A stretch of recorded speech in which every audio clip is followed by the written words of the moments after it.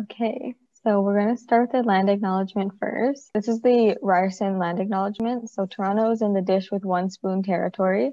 The dish with one spoon is a treaty between the Anishinaabe, Mississaugas, Haudenosaunee that bound them to share the territory and protect the land. Subsequent Indigenous nations and peoples, Europeans, and all newcomers have been invited to this treaty in the spirit of peace, friendship, and respect. So my name is Sarah Jodha. I identify as she, her, and I'm an undergraduate research assistant. And the project that we are working on today is for the Rights for Children and Youth Partnership Project, which was developed to increase knowledge and evidence around the factors that support or hinder the protection of children and youth rights in Central America and the Caribbean and their diaspora populations in Canada. So what we want to know is everyone's experiences in the Canadian educational system and how their ethnicities impact their experiences. Cool. Thank you, Sarah. Good morning, everyone. My name is Daniel Sanchez Morales. My pronouns are he and him. I'm a current undergrad research assistant at the RCYP project. And today, the purpose of this webinar is to listen and explore different experiences of Central American youth within the Canadian educational system. We want to learn a little bit more about their limitations, challenges, positive or negative feedback that they have, and the encounters that they had within the Canadian educational system. In order to do so, we're going to welcome our participants who decided to voluntarily participate in this webinar. So let's start with Stephanie. Hi, my name is Stephanie Ashley Arias Argueta. I identify as she and her, the pronouns.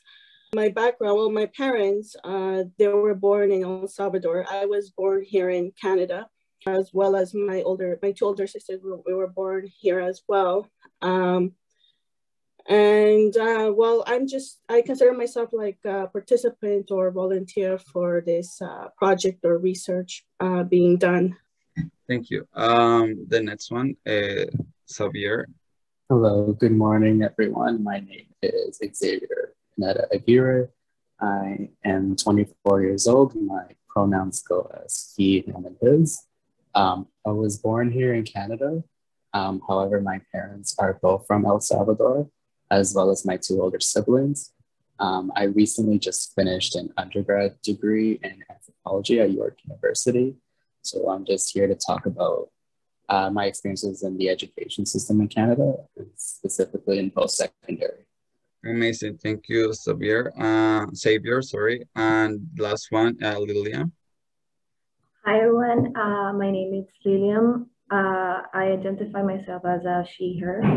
I'm from Nicaragua, and well, I'm here also, like Stephanie and Xavier, to share a little bit of my experiences here in the Canadian education system. So thank you so much for having me. Great, so let's get started. For today, our first question for all of the participants is, do you think your Central American identity has impacted your experience in the educational system? So if you want to start, Stephanie, you can go ahead. No, I do not think my Central American identity has impacted my experience in the education system because I was born in Canada to Salvadoran refugees. However, I still identify as Salvadorian.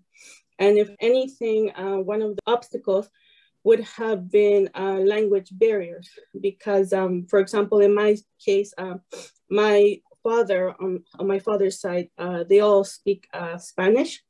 And the majority of the family from my father's side is still living in El Salvador currently to this day. And the last time I have seen them whenever I go visit as a Canadian to El Salvador.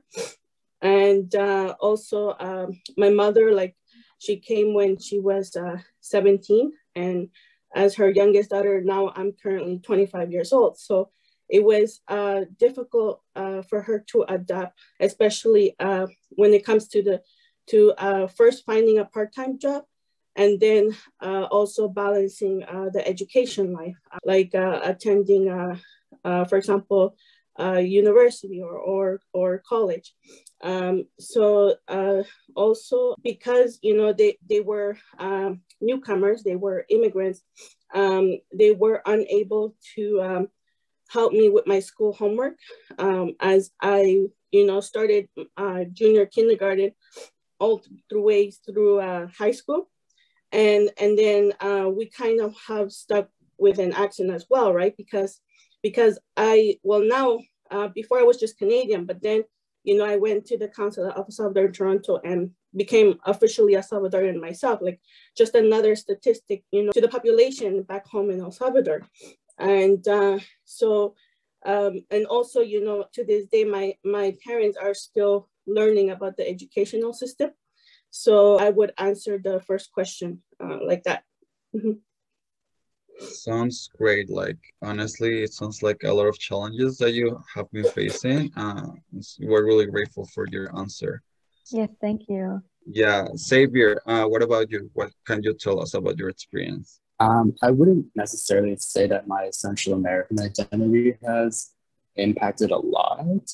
Before, like even during my school years here, my parents always taught me, the history of El Salvador, where we came from and our origins. So it didn't feel like I was really lost. Like when I was in school, like, from the public school system and post-secondary, where we learned about other people and places in the world, as well as, Indigenous people here in Canada. I didn't feel like I really struggled a lot. Like I knew where my parents came from. I knew the origins, like the towns and the capital city where they came from, and how like they moved here and how they integrated well in Canadian society. Although there wasn't much literature or anything that was taught in schools a lot, I always still made a responsibility just to learn like on my own. And it was great because I noticed that there would be connections with, different places in the world, like similar struggles, like similarities, like, with societal changes. So for example, when El Salvador had the civil war back in the 80s or late 70s, I believe, like around that time period, it was easy to understand how other countries went through their civil wars or, similar conflicts. It was more like I understand like how these people are impacted and where they come from and how we can learn a lot about ourselves. And so for this question, I would say that as long as I knew the entire history, well, not the entire, as long as I knew a good significant history of El Salvador and a little bit of its geography, it hasn't changed like how I struggle with school. It's just good to know like where I came from and how I can understand other people of the world. Great, thank you for your answer. Like, it's interesting to see like the contrast between like experiences within like the immigration process and how that process has like impact differently. That's really cool. And for our first round, let's ask Lilian. So what about you? What can you tell us about your experience? Stephanie and Xavier, I wouldn't say that my background as a Central American, more specifically as a Nicaraguan, affected my experience here in Canada. I feel like overall, we adapt ourselves like very easily. I feel like myself as a Nicaraguan, I feel like we went through many challenges through our history, and that's what makes us like innovate in different situations and figure things out. No matter how challenging the situation might be, we are gonna thrive. And as Nicaraguans, as Central Americans, and I think that probably difficulties that we face, like Xavier said, made us that way. So yeah, that's how I feel about that. That was great. Thank you. Great. So all of them great answers, unique experiences, of course. And yeah, you can see like what we understand as like resilience and being resilient, as Lilian was trying to explain, like plays a role in how immigrants and like how you folks were trying to adapt in the educational system here. Great. So now for a second round, we have the second question, which is, can you describe your experience with the educational system? So basically, you can describe some of your encounters with it, like some experiences that you actually had during like school years or like school days. So let's start with Stephanie again. Well, yes, I can describe my experience with the educational system by saying that since grade 3, I have been bullied for my Salvadoran roots and for the way I look. And, you know, other kids would make fun of my Salvadoran culture and accent.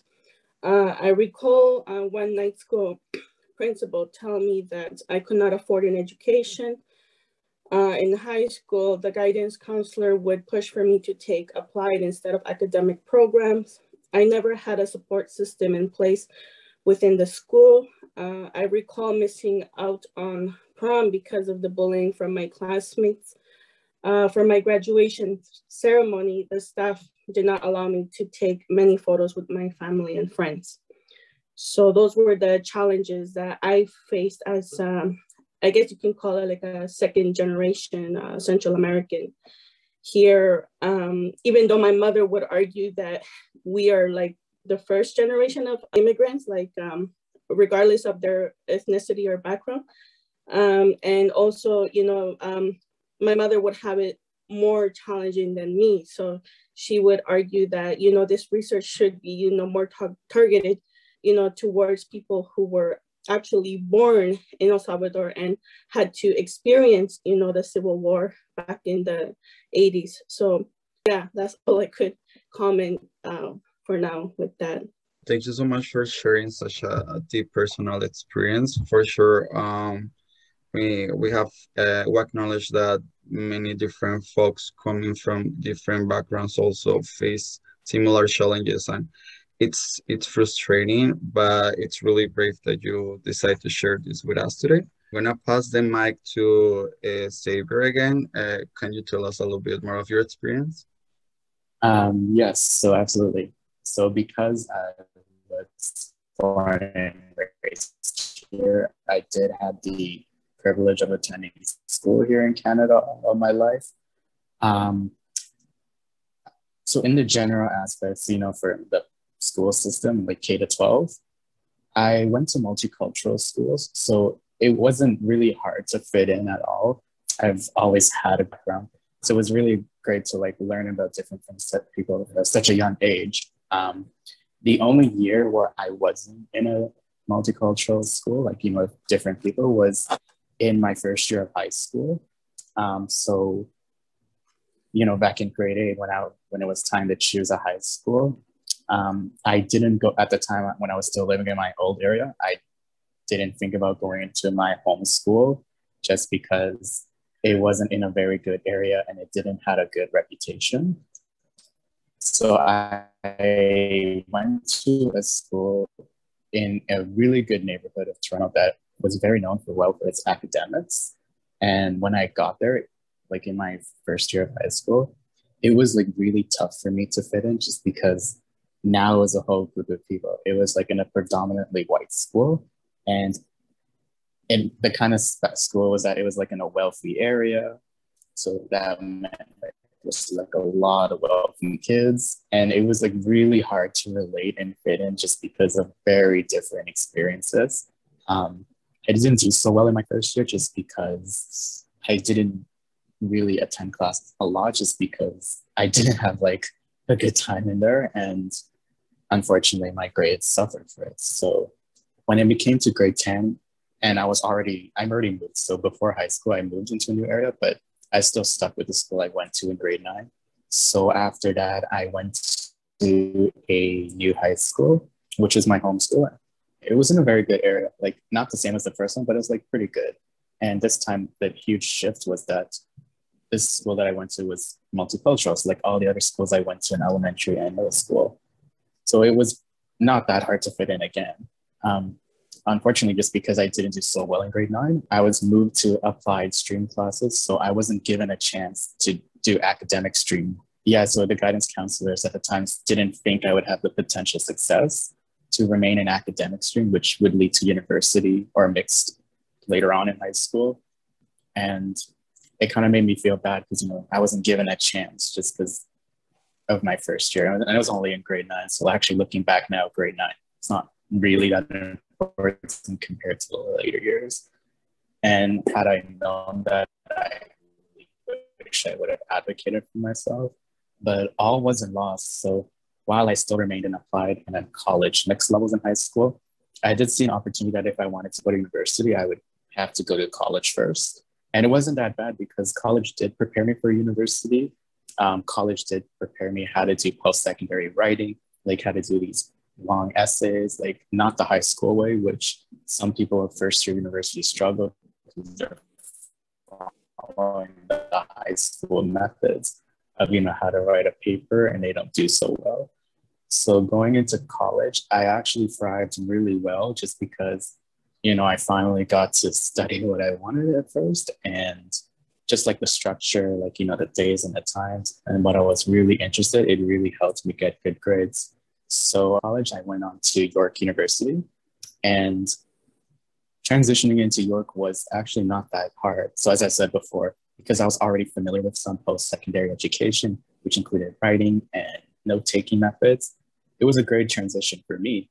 And university is where I still excelled just because I took classes, like if I wasn't taking like requirement classes, I took like, electives, for example, I took the classes that were of great interest to me, something that I really wanted to learn more about a topic in depth. And I succeeded very well once, I really got into the material.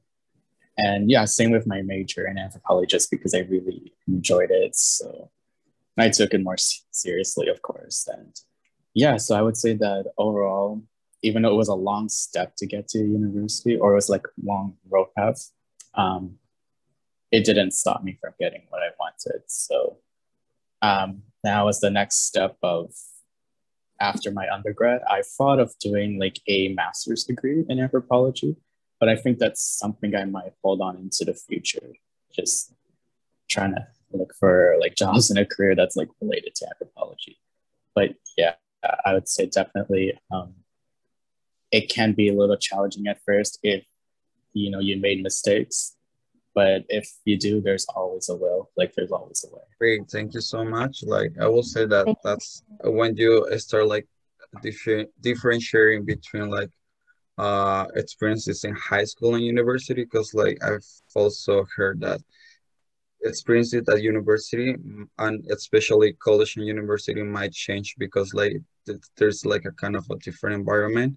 So like yeah, for folks that have taken high school here, it's a complete different experience because like they start having a knowledge about how their career pathway can turn, but also that depends on like the support and the resources that the school offers. So it's really interesting about how you share this experience of like taking a little bit of a long time in comparison to other folks that just go straight to university just because uh you were not like maybe offered with the right resources or like with the attention that maybe you were like asking for. So that experience like it's really valuable, and thank you so much for sharing, Xavier. And And finally, and also your experiences, sorry, yeah, your experiences in a multicultural school is interesting to hear versus a predominantly white school. So thank you for sharing. yeah, that too. Thank you, Sarah, for highlighting that point. And finally, Lillian, tell us a little bit about you. So far, here in Canada, my only experience has been with the language institutions. So, well, I don't have as many stories, but so far, what I've experienced is that I didn't have like I said, a complete shock between what is like college and what was my education back home. I think one of the things that influence a lot that is that at least in my personal experience, private education prepares you in Nicaragua prepares you to college and university and even international education. When I arrived to these language classes, it was an English class. They would provide you like these APA or presentation skills or note-taking skills, all those skills that you need for college and for university, for an academic program. But thankfully for me, all of that, I already learned that at school. And I noticed that while I was in my English classes, that not everybody had the same experience. Same thing would be in Nicaragua. Not everybody has the same experience with all of those skills. And that's where I knew that all the privileges that we have, in some of us, and be thankful for that. And I would say that when it comes to Canadian education, maybe the cultural part is one of the main challenges for us, because some ways on how we communicate may be different to a different culture, how we express ourselves. And you have to be like 100% aware and acknowledge that what works for you might not work for somebody else. And well, there's a lot here in Canada. There's also one of the things that I notice is the diversity in everything. There's so much diversity and so much to learn. And that's one of the things that I'm still working on. And hopefully in the future, I can still continue learning on that. And yeah. Great. Yeah, I would like just to highlight a point about like how you compare both educational systems back there in Nicaragua and here in Canada, because many folks also have expressed like there's sometimes a gap. Usually folks that come here for college or university, they say like, oh, maybe I already learned this in high school, but I'm doing this again. You know what I mean? Or like the different gaps between the levels. That's really interesting to point out. And for sure, like the cultural essence, I'm finding like people from all over the world, it makes like a little bit challenging to understand the systems because somehow everybody's trying to understand the same system, and no, like at the end it seems like nobody has like a true idea about how the system works. So that's really interesting, and yeah, culture definitely sometimes might take a big part in how the experience is being shaped.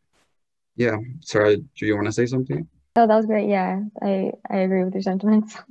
Oh, cool. Does anybody have any final thoughts or anything they'd like to say before we end this webinar?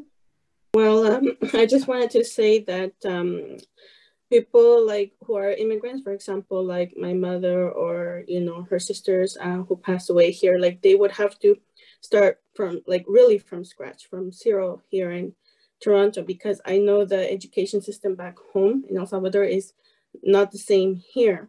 Because if you study, for example, a certain career, like let's say a lawyer back home, you would have to again start from scratch here, because that happened to a family friend of ours from my uncle's side.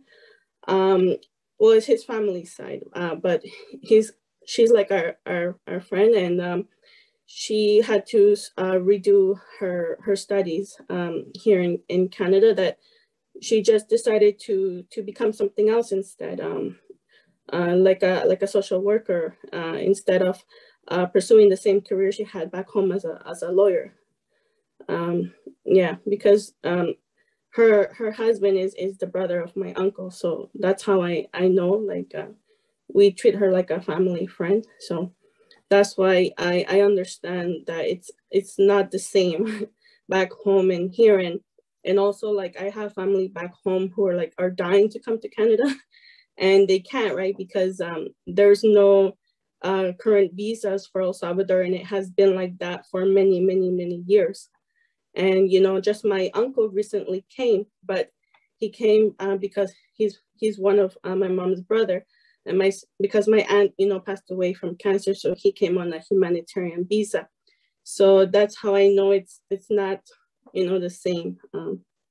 Yeah, and same, like for example, my husband, like he's from Mexico, and I had to sponsor him to come to Canada. So that's why I know that the system, you know, can be very complicated, especially in the education system, because my husband, he also, you know, struggles to find work here in Canada because he has to start from scratch. Like he would have to redo his education or find an equivalence like in high school diploma or something. Yeah, definitely. Yeah, I would like to point out that yeah, in terms of immigration processes and like the overall like idea of like coming here to Canada sometimes put folks in disadvantage just because, as you said, like sometimes they need to come back to school to lower levels or like try to prove what they already know and what they already have worked on during their lives back there in their home countries. So definitely that's a challenge that a lot of immigrants face every day, which honestly it's a little bit concerning, and at the end it's not fair because what matters is what you already know and how you can contribute to community rather than like actually like trying to do everything all over again, knowing that you already have the skills to share with your community and to actually put them in practice, right? So thank you so much, Stephanie, for sharing that really significant point, because like that's when you start finding some gaps in the system. Yeah. And thank you for highlighting also employment issues for immigrants as well. I think that's really important to discuss. And it is hard for people who have a higher education in different countries and they come here. It can really be a struggle. So thank you. Yeah. So thank you so much everyone for participating in our first official webinar for this series. We're so thankful for having you and for like listening to this amazing and really touching experiences. And we will be tuning soon with more webinars talking about more experiences of different folks in the Canadian educational system. So thank you so much, and we hope you have a nice day. Thank you so much. Thank you. Thank you for Thank having me. you. Thank you so much, you. Danielle and Sarah.